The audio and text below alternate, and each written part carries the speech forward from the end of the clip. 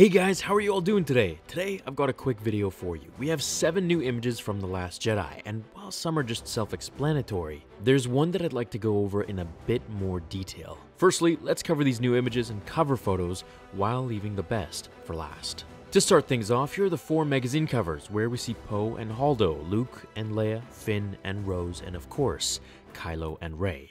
Next up, we have some screenshots from the film, the massive gorilla walkers, or otherwise known as AT-M6s, which, as we can see, make the AT-ATs look like babies. I can't wait to see these things light up the screen in just under a month. Next up, Poe and General Leia, most likely from the scene in the trailers or the new TV spots that we've been getting, where he asks permission to blow some things up.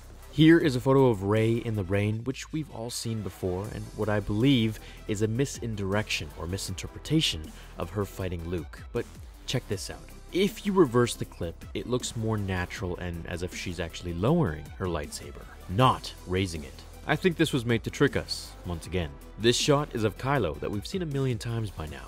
Next we have Finn and Rose, then Luke training Rey and looming in the distance, overlooking her training as she proceeds with the lesson.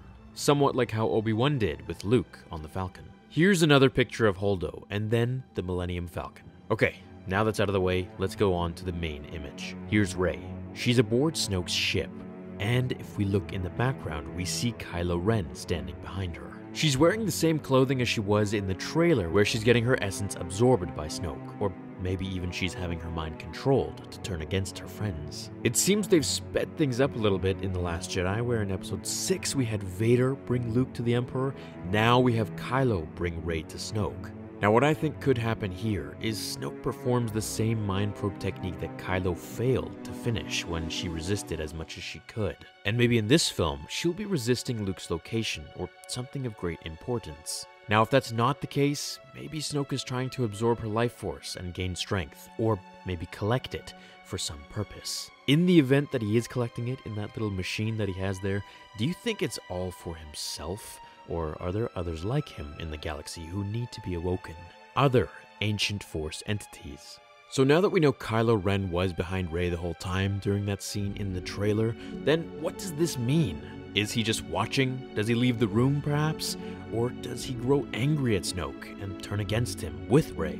What if Rey turned and then had to fight Kylo? And now Kylo would join Luke? That would really twist things up. Maybe Rey and Kylo do actually unite to try and bring him down. Maybe they're pretending the whole time. I'm wondering if the way Rey got there is along the same plot line as The Empire Strikes Back. You remember how Luke broke his training early with Yoda, but this time, Rey leaves Luke on Ahch-To and allows Kylo to take her to Snoke's ship. Now here's what I really want to see. Palpatine in the Han Solo spin-off film, during a scene where we see him trying to contact Snoke in the unknown regions of the galaxy. That would be truly something else. It would help tie things in together so well, and that is my only guess as to why they're releasing the film so early after Episode 8. There are so many different possibilities here, and I can feel the excitement swell within you, my friends. Just under 1 month to go now until we finally get the 2-year-long awaited film that we've all been so patiently waiting for.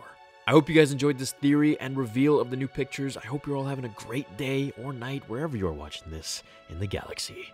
And I will see you all in the next episode of Star Wars Theory. Until then, my fellow Jedi and Sith friends, remember, The Force will be with you always.